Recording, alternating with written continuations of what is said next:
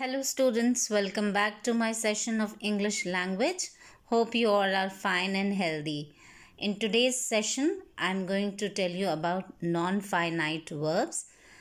This is lesson 4 of your grammar book.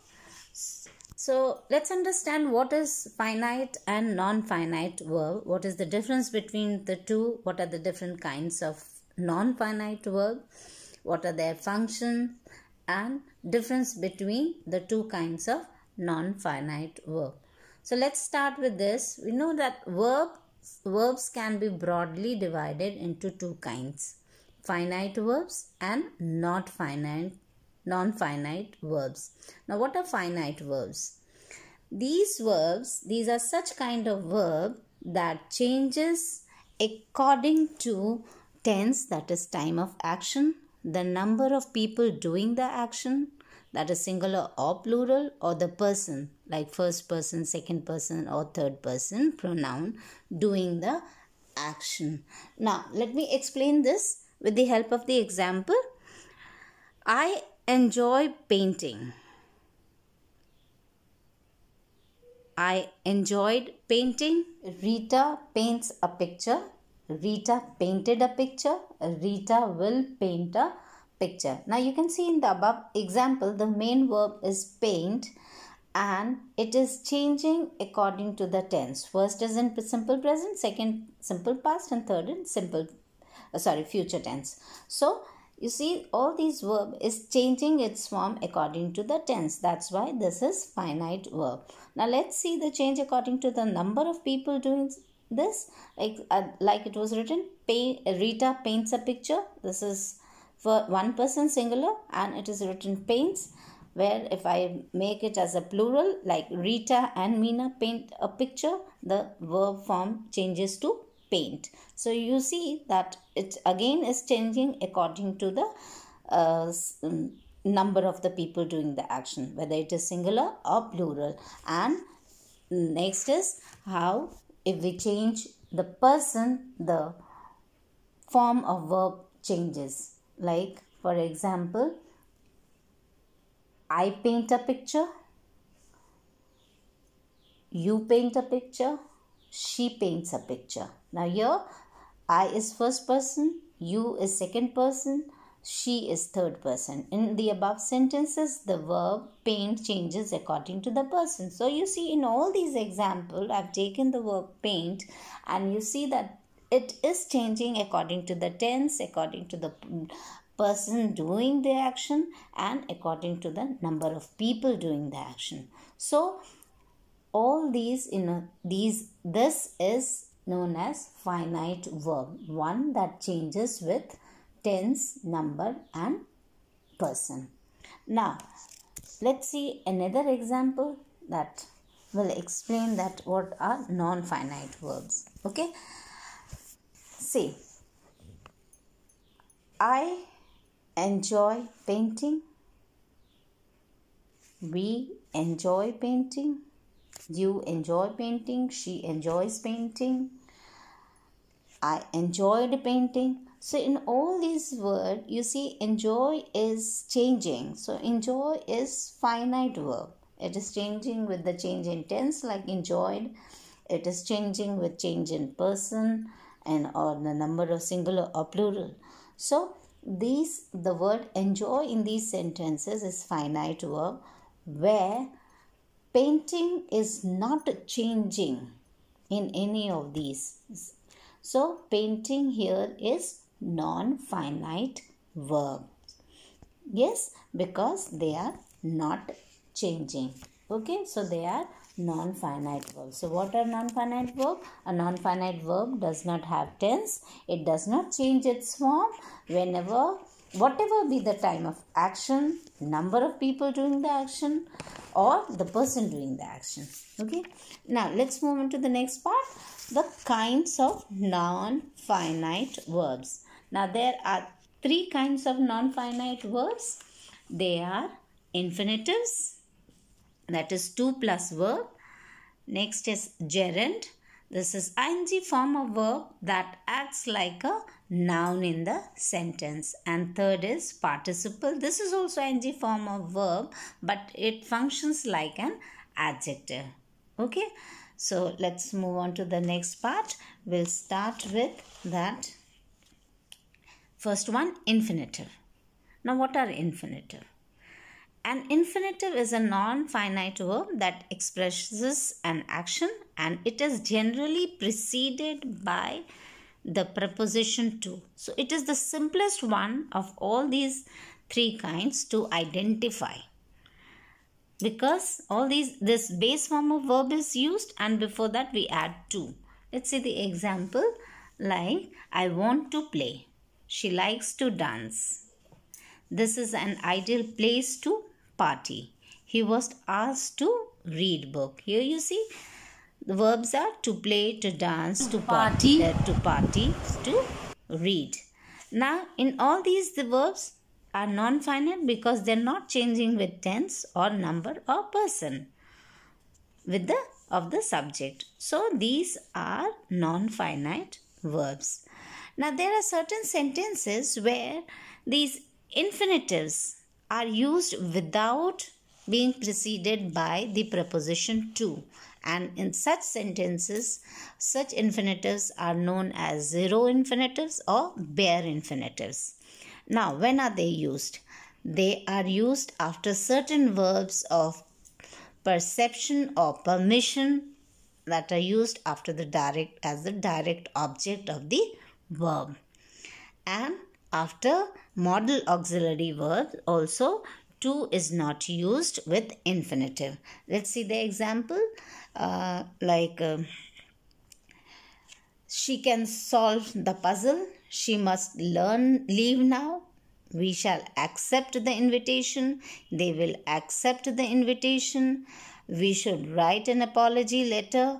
So in all these you see that the verb after modal auxiliary infinitives are used, but it is not preceded by the preposition to.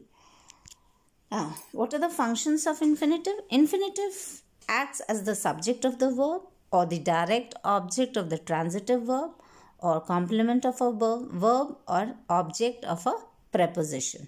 Now let's see when it acts as the subject of the verb. For example, to err is human, to forgive divine. To act is not the same thing as to react. In all the two sentences, to err and to act is the subject of the verb.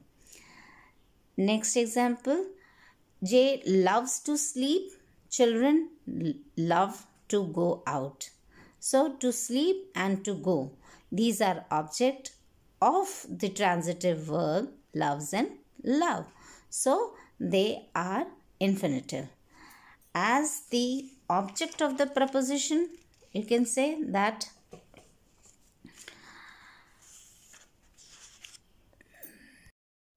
I was about to leave, it is about to rain. So here preposition is about what? About to leave, about to rain. So this is object of a preposition. Okay, so infinitives are what? They are base form of verb which is preceded by to.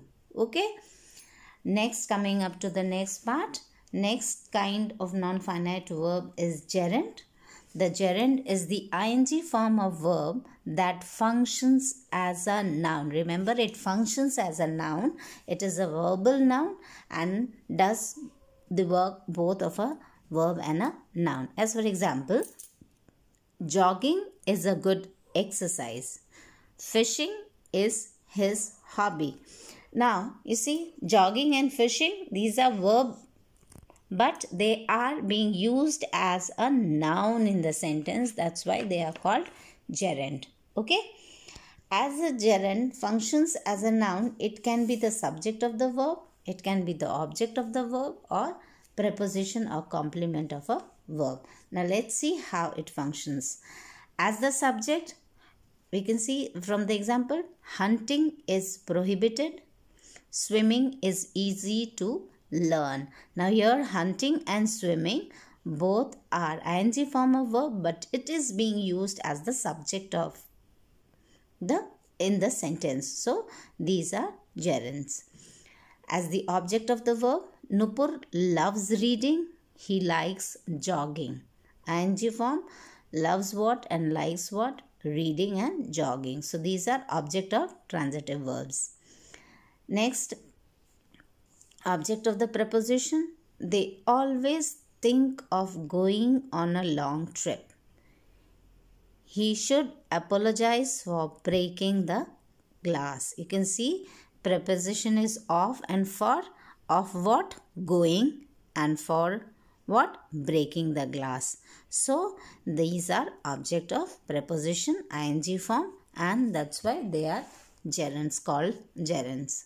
Okay, so this is about gerunds, and next we will do the third kind of non-finite verb, that is your participles. So what are participles? Participles are verb that is used as an adjective and often ends with ing or ed or en, tn or d.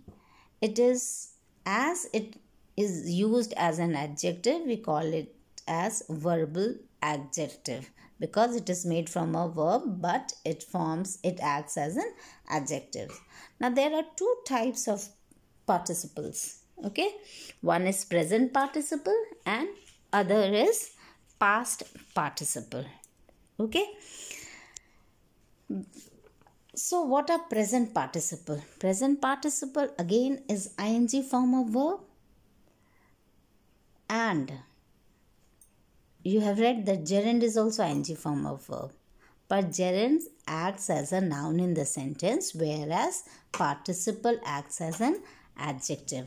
Now present participle are used in two forms. One is as an adjective or to form the continuous tense. Okay, like present past or future continuous or present past or future perfect continuous tense.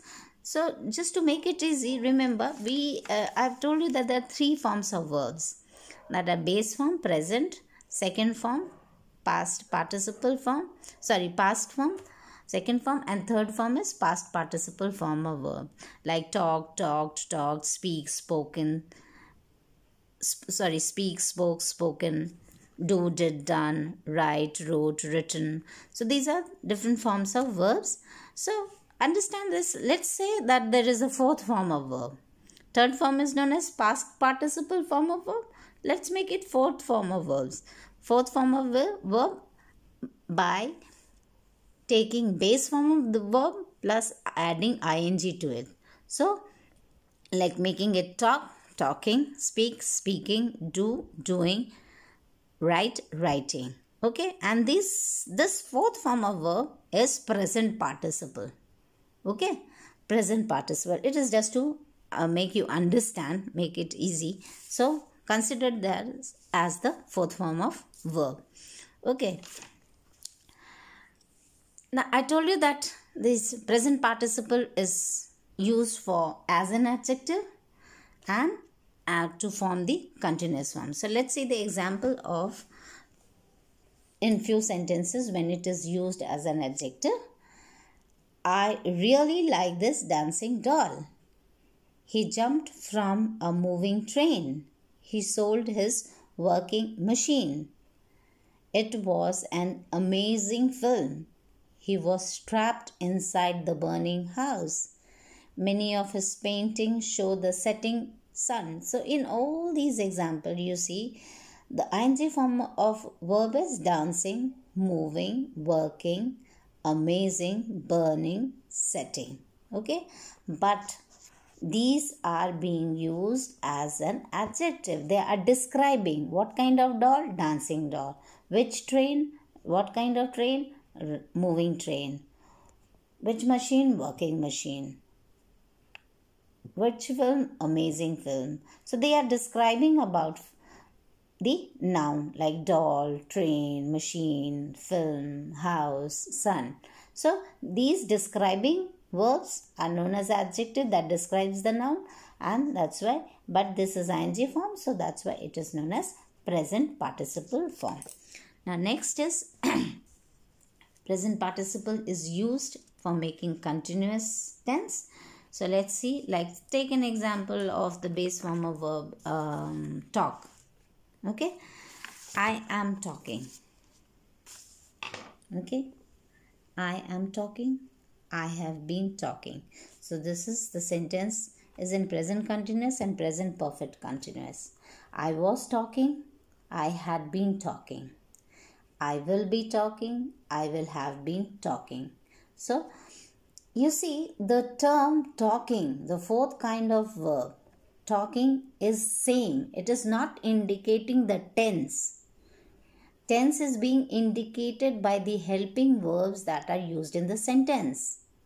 But here this second verb, main word, talking, is same. It is not changing its form. So that's why it is a non-finite verb. It is not indicating any tense. It is not changing with the subject. So this is participle.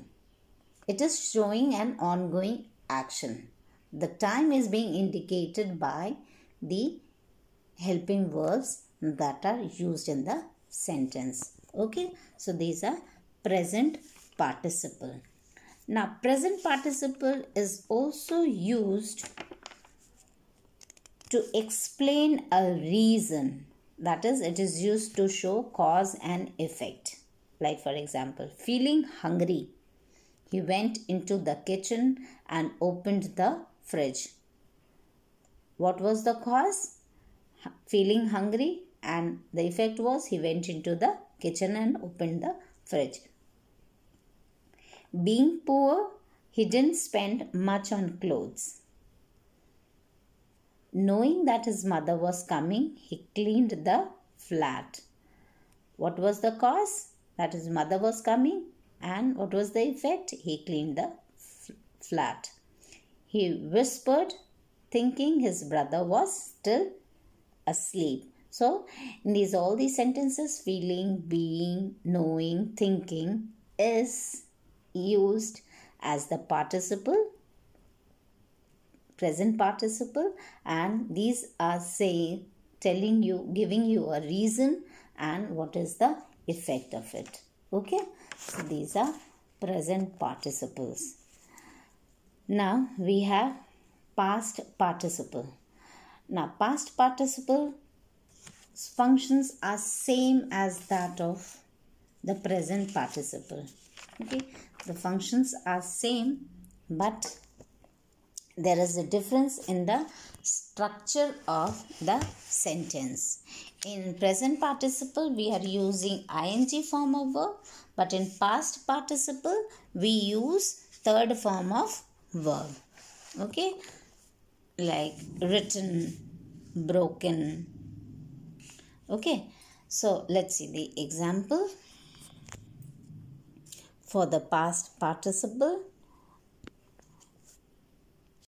The skilled craftsmen were present at the exhibition venue. The doctor was looking after the wounded boy. Now here skilled and wounded.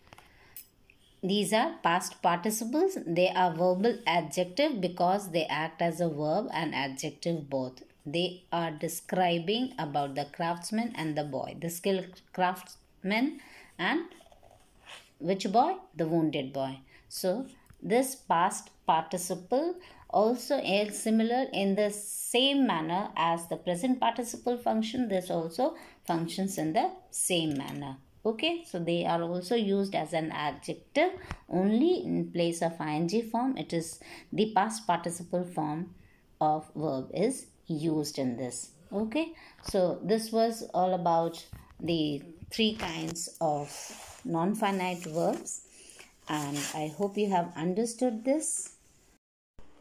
Do the exercises that is given in your book, and apart from that I'll be giving you assignment, so do those assignment in your copy or on a page.